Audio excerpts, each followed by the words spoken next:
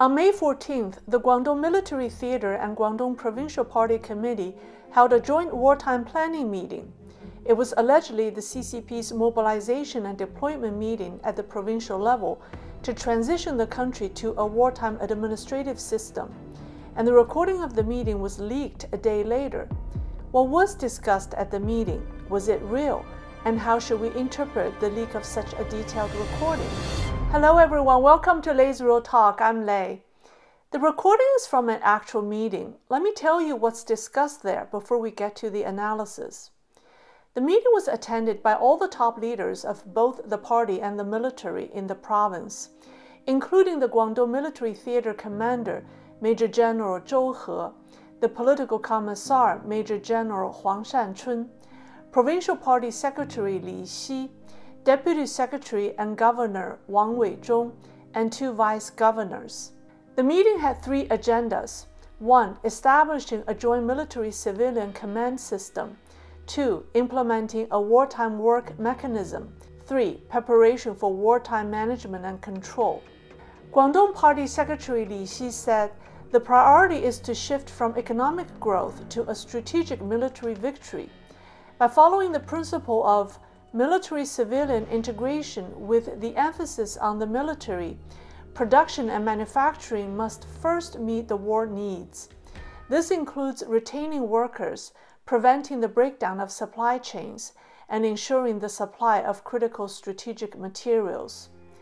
In terms of ground defense operations, Guangdong Province is tasked with building 1,358 teams of various types of detachments, recruiting 140,000 militiamen, securing 953 ships and 1,653 sets of unmanned equipment, as well as procuring airports, docks, shipyards, emergency transfer centers, and civilian facilities such as grain depots, hospitals, blood centers, oil and gas stations.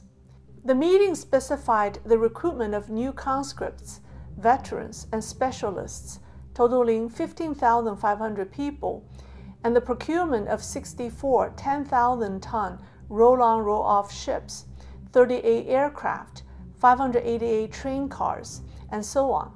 It discussed utilizing Huawei and Tencent and other civilian networks to support combat while drawing network specialists from large state-owned companies, such as Southern Power Grid and Guangzhou Metro Group, to protect key industries, financial, energy, power, transportation, and IT. The meeting emphasized the importance of overseas mobilization. The earliest Chinese immigrants in North America primarily came from the Guangdong region known as Canton.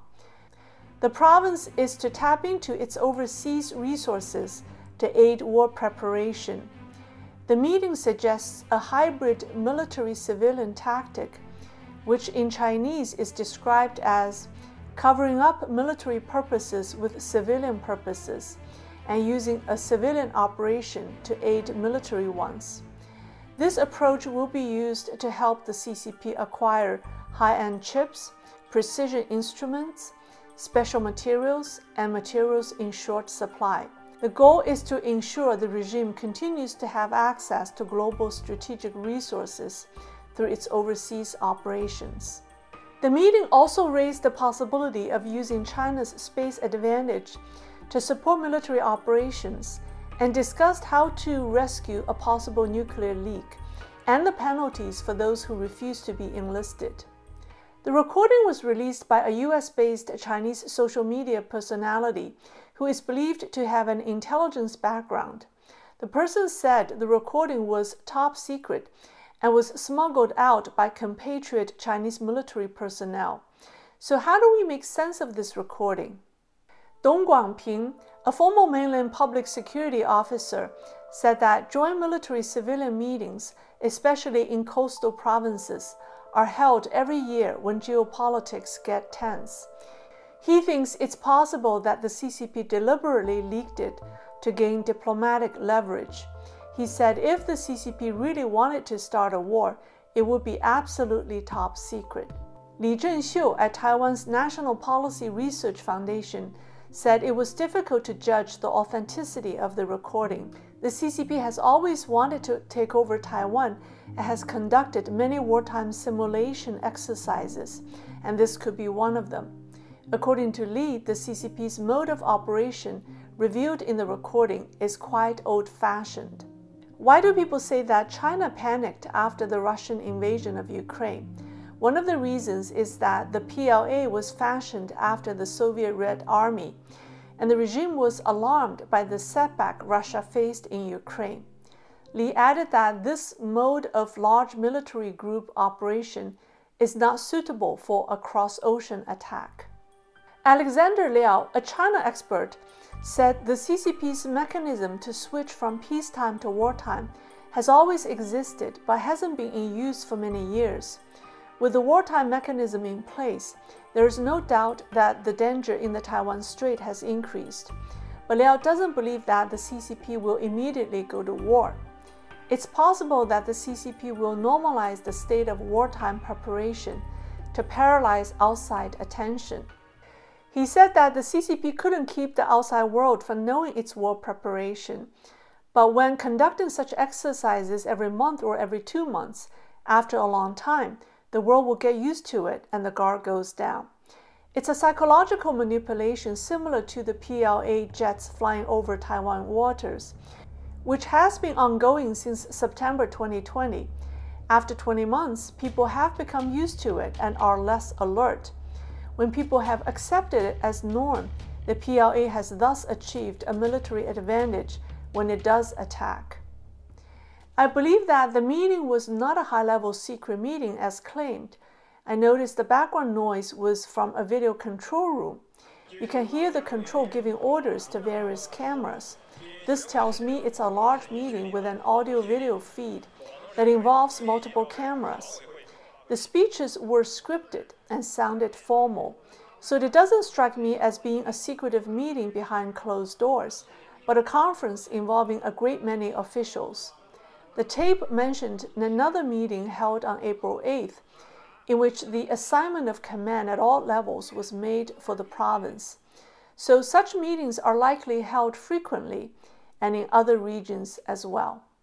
Based on everything I read, there's a strong belief that Xi Jinping is using wartime preparations as a strategy to retain power and centralize control as he faces mounting opposition within the party. With so many internal crises threatening his power, Xi needs an external crisis to legitimize his absolute control.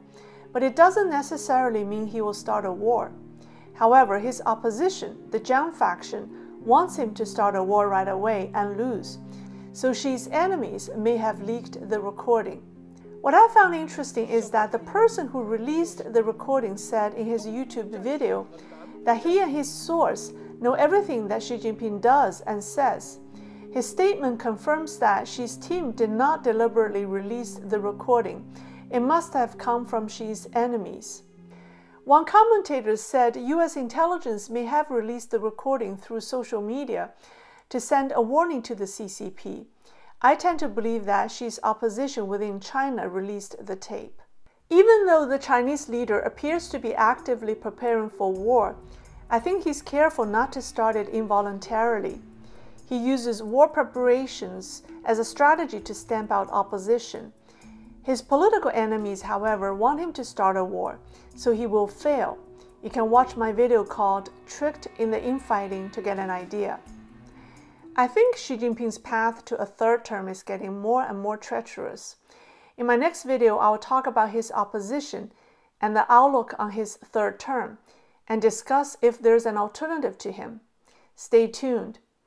Lastly, I want to thank everyone who joined my live Q&A session. I prepared for all sorts of questions and scenarios, but didn't prepare to break down into tears. But your overwhelming support made it memorable. You saw the real Lei from Lei's Real Talk. That's all for today. Thank you. See you next time.